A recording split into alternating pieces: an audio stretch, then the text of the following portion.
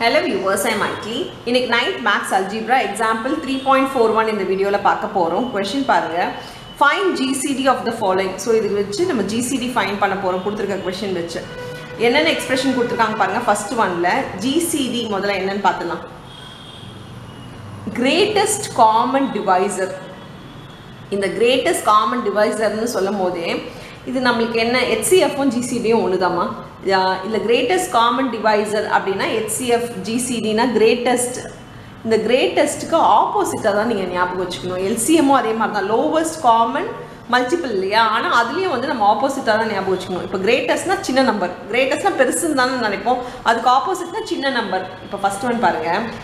16x cube y square இருக்கு and 24x y cube z இருக்கு. First இது ரெண்டுத்துக்கும் prime factorization போடலாம் நம்பருக்கு. 16 க்கு 24 க்கு 2 8s are 16, 2 4s are 8, 2 2s are இது 2 12, 2 6, 2 3. இதுல 16 எப்படி எழுதலாம்னா 16 வந்து 16x cube y square வந்து 2 power 4 x cube y square. 24 பாருங்க x y cube z இருக்கா. இது வந்து 2 cube into 3 into x y cube z. இப்போ இது ரெண்டுமே காமனா இருக்க நம்பர் இது 2 வந்து காமனா இருக்குன்னு 2 ல லீஸ்ட் பவர் கம்மியான பவர் 2 ல 4 இங்க இருக்கு பவர் இருக்கு இங்க 3 பவர் இருக்குன்னா லீஸ்ட் பவர் தான் GCD யா இருக்கும். சோ GCD பாத்தீங்கன்னா ரெண்டுத்துல சேமா இருக்க நம்பர் பார்த்தா 3 இல்ல 2 தான் இருக்கு. அந்த 2 லயே கம்மியா இருக்க பவர் அப்போ 2 கியூப். நெக்ஸ்ட் அதே மாதிரி தான் லீஸ்ட் பவர் x சேமா இருக்கா. x இங்க இருக்கு அந்த லீஸ்ட் பவர் எது x பவர் 1 தான் லீஸ்ட் அப்ப x. நெக்ஸ்ட் y சேமா இருக்கா. y ல லீஸ்ட் பவர் எது y ஸ்கொயர் தான் லீஸ்ட் அப்போ y ஸ்கொயர். சேமா இல்லாத எல்லாத்தையும் அப்படியே விட்டுடுங்க. இப்போ இது 2 கியூப்னா 8x y ஸ்கொயர் தான் இந்த சம்முக்கான GCD. இப்போ செகண்ட் சம் பார்க்கலாங்களா.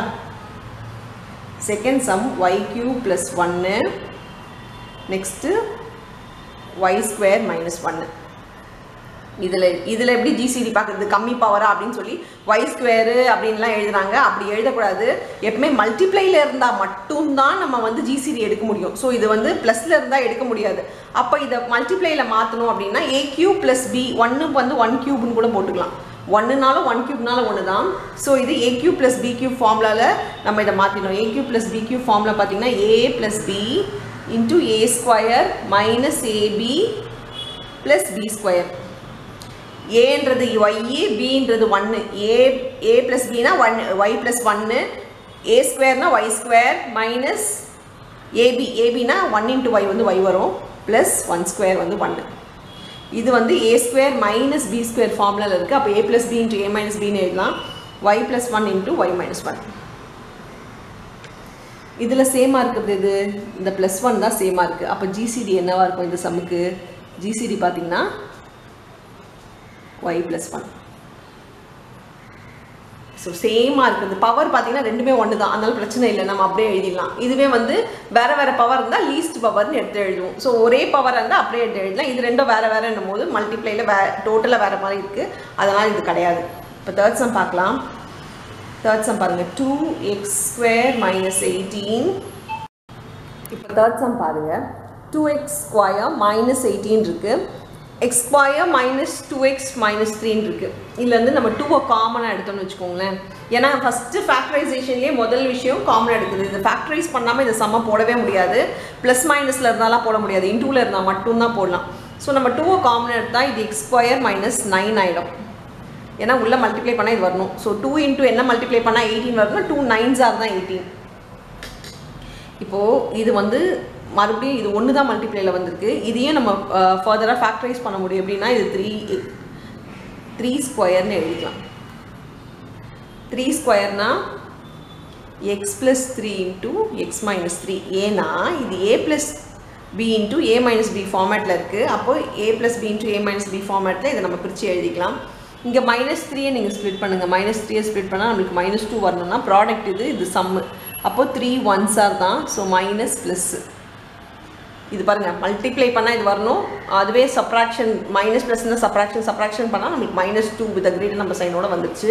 இது முன்னாடி எக்ஸ்போர்ட் எழுதிக்கோங்க. ஸோ x - 3 x + 1 இதுதான் ஒரு எக்ஸ்பிரஷன், இது ஒரு எக்ஸ்பிரஷன். இது ரெண்டுத்துல சேமாக இருக்கிறது பார்த்தீங்கன்னா x + 3 தான் ரெண்டுத்துலேயுமே, சாரி x - 3 தான் சேமாக இருக்குது.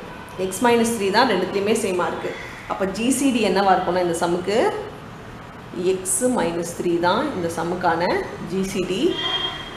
அவ்வளோதான் தேர்ட் சம். இப்போ ஃபோர்த் போகலாம். ஃபோர்த் கொஸ்டின் பாருங்கள். a - b the whole square, b - c the whole cube, c - a the whole power 4. சரி, இதை ஃபேக்டரைஸ் பண்ணுறதா இருந்தால் இது மல்டிப்ளையில் தான். இது வந்து a - b whole ஸ்கொயர்னா a square plus -2ab + b square தான் ஸ்ப்ளிட் பண்ண முடியும். அதுவும் நம்மளுக்கு ப்ளஸில் தான் எல்லாமே வந்துடும். ஸோ இதுவும் பார்த்தீங்கன்னா நம்மளுக்கு ஹோல் கியூப் வேறு இருக்குது, டோட்டலாக வேறு இருக்குது, இதுவும் டோட்டலாக வேறு இருக்குது. இந்த மாதிரி வேறு இருந்துச்சுன்னா நிறைய பேர் என்ன தப்பு பண்ணுறாங்கன்னா GCD 0ன்னு எழுதிடுறாங்க. எப்போவுமே தெரிஞ்சுக்கோங்க, GCD 0 வரவே வராது. இதில் காமனாக இருக்கிறதா நம்ம எழுதுவோம். எப்போவுமே வந்து ஒரு விஷயம் வந்து இதில் இதுக்கு முன்னாடிலாம் பார்த்தீங்கன்னா காமனாக என்ன இருக்குது, காமன்னா சேமா என்ன இருக்குன்றதை எடுத்து எழுதுவோம். இதில் சேமா எதுவுமே இல்லையே அப்படின்னு பார்த்தீங்கன்னா, எதுவுமே இல்லைன்னா சேமாக 1 இருக்குது. ஏன்னா எந்த நம்பராக இருந்தாலும் அதோட 1ன்ற ஒரு விஷயம் மல்டிப்ளைல இருக்கும் இல்லையா? நம்மளுக்கு சாதாரணமாக ஒரு நம்பர் இருக்குது, 3 இருக்குது அப்படின்னா அதுக்கு கூட 1ன்ற ஒரு விஷயம் மல்டிப்ளைல எப்போவுமே இருக்கும். ஸோ எந்த நம்பராக இருந்தாலும் 1 மல்டிப்ளைல இருக்கிறதுனால GCD 1. இல்லைன்னா இது ஞாபகம் வச்சுக்கோங்க, காமனாக எதுவுமே இல்லைன்னா உங்களோட GCD ஆன்சர் 1ன்றதை ஞாபகம் வச்சுக்கோங்க. அவ்வளோதான் இந்த சம். தேங்க்யூ.